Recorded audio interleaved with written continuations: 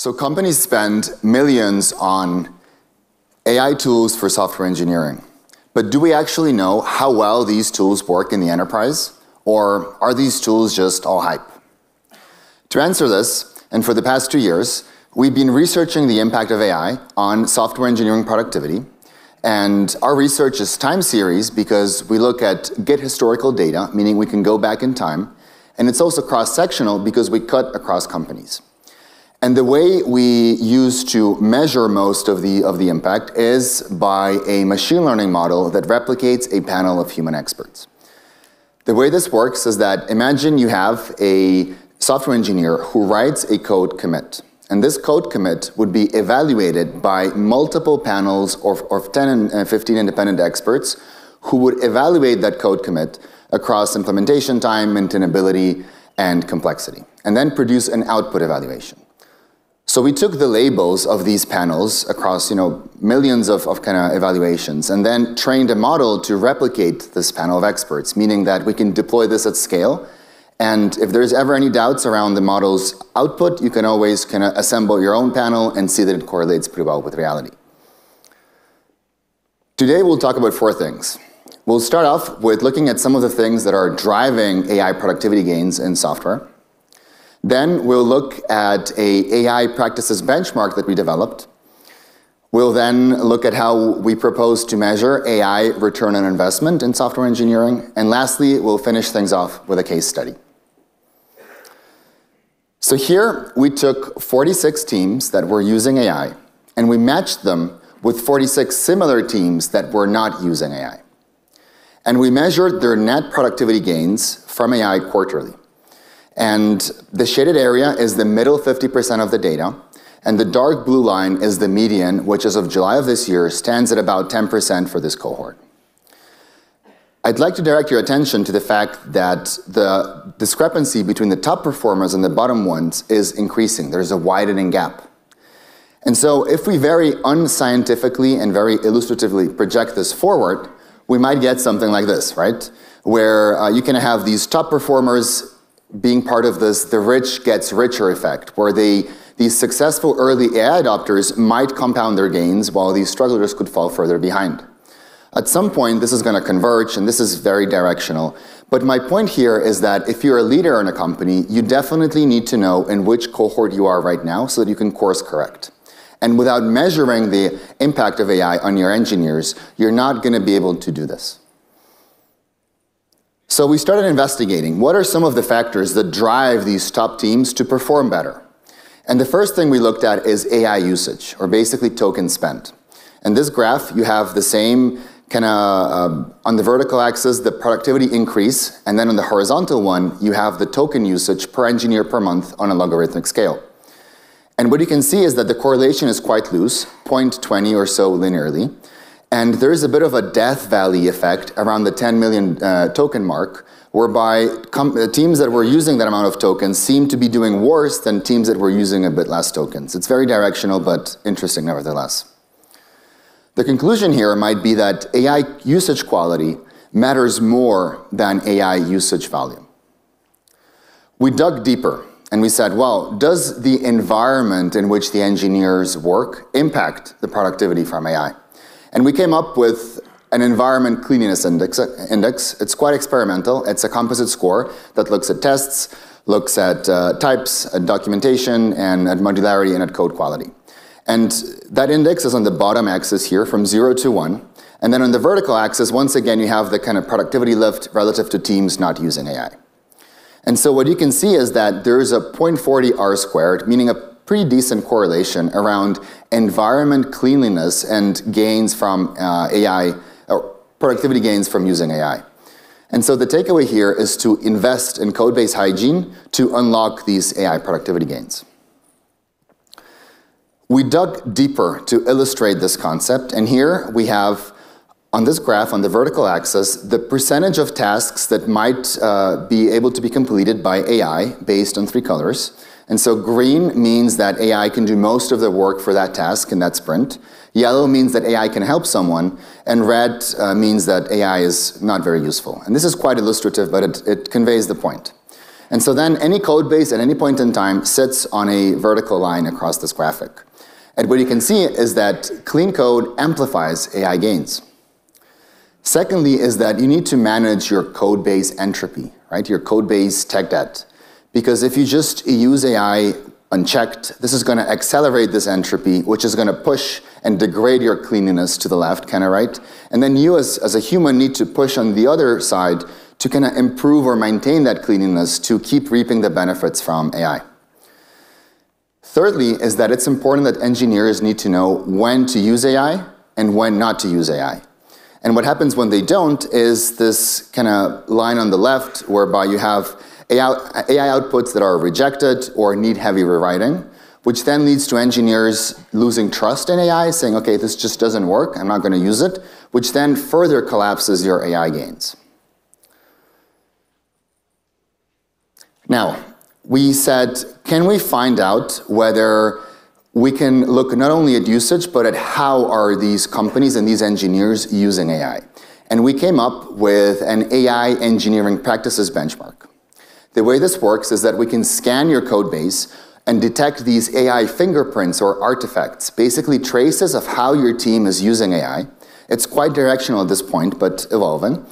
And we can quantify this based on the percentage of your active engineering work that uses each AI pattern. And then we can repeat this monthly using Git history. And the way this works is more or less you have kind of a few levels, and level 0 might be how humans are just not using AI and write all of the code. Level 1 is kind of like personal use, where engineers are not sharing prompts across the team or not versioning them. Level 2 is team use, whereby teams are sharing these kind of prompts and rules. And then level 3 is even more sophisticated. It's where AI autonomously does specific tasks, maybe not the entire workflow. And level 4 is, agentic orchestration, which is where AI just runs the entire process. And so this is going to be an open source tool which you can leverage if you sign up on the Sweeper research portal. We applied this benchmark to one of the companies in our research data set, and we saw this. This company had 2 business units with equal access to AI tools, right? Same licenses, same spend, same tools, same everything. But the adoption rate and the usage rate was very different by business unit. On the left, the first business unit, as you can see in the area in the blue, seemed to be using AI a lot more for almost 40% of their work, whereas on the right, the second business unit seemed to struggle behind a bit more. And so the takeaway here is that access to AI and even AI usage doesn't mean or doesn't guarantee that AI is going to be used in the same way across a company. As a leader, you really want to be understanding not just whether they're using, but also how your engineers are using AI. Great. Now let's dive into how do we actually measure AI return on investment in software engineering. There we go. Okay. So here, ideally, we would be measuring this based on business outcomes, right? I give my engineers AI, and then I make more money, more revenue, net revenue retention, whatever business KPI you want to track. The problem is that there's too much noise between the treatment, right, giving AI, and the result, which is the business outcome. And on top of this, there's confounding variables, such as your sales execution, the macro environment, your product strategy. And therefore, although that would be ideal, unfortunately, I think we need to find alternative paths. And the most logical one is to simply look at the engineering outcomes, because there's a clear signal, right? But here, we need to go beyond measuring AI usage into measuring engineering outcomes. There's a few caveats, and this topic is quite heavily discussed, and so I want to mention some of them. The first one is that this is assuming that our product function can properly direct that increased capacity into something that generates value. And if they aren't directing that, then it's a product problem, which although sits quite close to engineering, it's slightly different, right? The second caveat is that this assumes that engineering is a meaningful bottleneck for value, which frankly it typically is, and that you can guard against Goodhart's law by using a balanced set of metrics and also by having a good company culture that doesn't weaponize these metrics. And thirdly is that AI is still very new, and measuring proxy metrics is still better than not measuring. There's going to be winners and losers in this AI race, and progress is better than perfection here.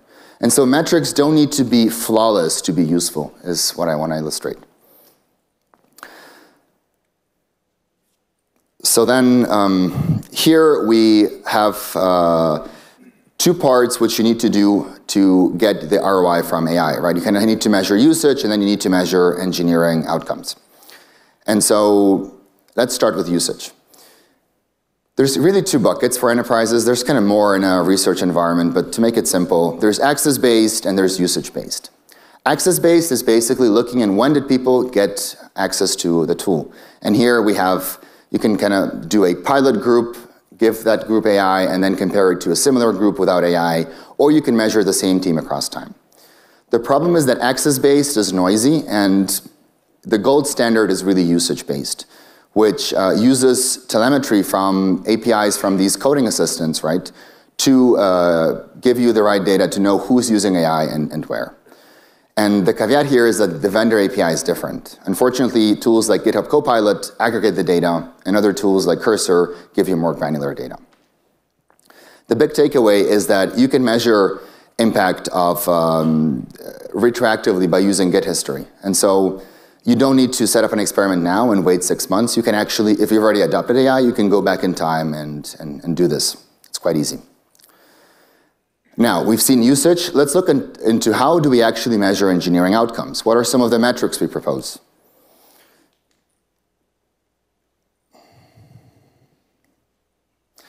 Here we have our framework, which we propose, which is using a primary metric and a guardrail metric. And so here, the primary metric is engineering output. It's not lines of code, it's not PR counts, and it's not DORA. And it's basically based on this machine learning model that replicates the panel of experts, right? And the second set of metrics are the guardrail ones, which you want to maintain at a healthy level, but you don't want to maximize. It doesn't make sense to maximize them, truly. And so then there's 3 categories within the guardrail ones: rework and refactoring, quality, tech debt and risk, and then people and DevOps.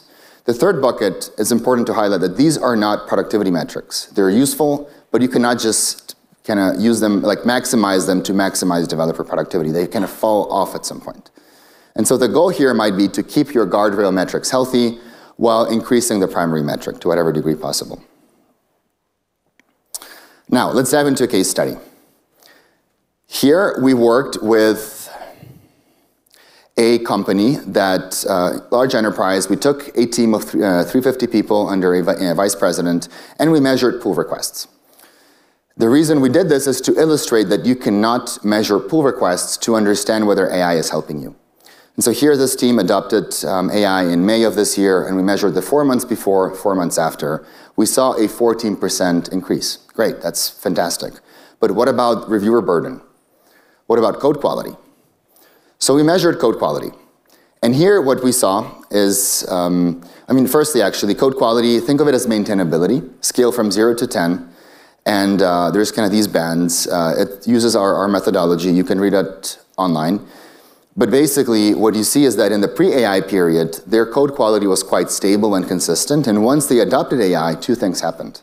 Code quality decreased, and then code quality became more erratic. Next, we took a look at our metric, which is engineering output. It's not lines of code. And here, for every month, you see the sigma, the sum of the output delivered for that month, broken down into 4 buckets. Rework and refactoring. So rework is when you're changing or editing code that it's still kind of fresh, so it's recent. Refactoring is when you're changing code that's a bit older. And then like added and removed, it's pretty self-explanatory. And then also you can see these kind of benchmarks, so we can benchmark this company against similar companies in their industry. And here AI usage had 2 effects. Firstly is that rework went up by 2.5 times, which is really bad. And effective output, which is kind of like a proxy for productivity or so, didn't really change. And so then, what's the conclusion here? Let's do a recap. So we saw that PRs went up by 14%, but this is inconclusive, because more PRs doesn't mean better. We saw that code quality decreased by 9%, which is problematic. We saw that effective output didn't increase meaningfully. And then we saw that rework increased by a lot. And so then the question here is, what is the ROI of this AI adoption, right? It might be negative. And what I want to point out here is that had this company not measured this more thoroughly and simply measured PR counts, they would have thought, hey, we're doing great. We increased our productivity by 14%. Let's run the numbers. That's how many million, lots of millions of dollars. And does this offset the AI licenses? Sure thing it does, right? The other thing is that I don't think this company should abandon AI. They should simply use this data to understand what they're doing wrong, how can they improve, because AI is here to stay. It's a tool that's going to transform how engineers are working, right? And you can't just kind of like abandon it or so. Great, so this concludes our insights for today. If you've enjoyed this talk and you would like similar insights for your company, I invite you to participate in our research. Everything you've seen today can be accessed through kind of participating in our research, some of them through live dashboards in our research portal. And especially, I'd like to invite companies that have access to Cursor Enterprise to participate, because we have a high need for this, so we can publish papers around the granularity of using AI in software engineering. You can sign up at softwareengineeringproductivity.stanford.edu. Thank you so much.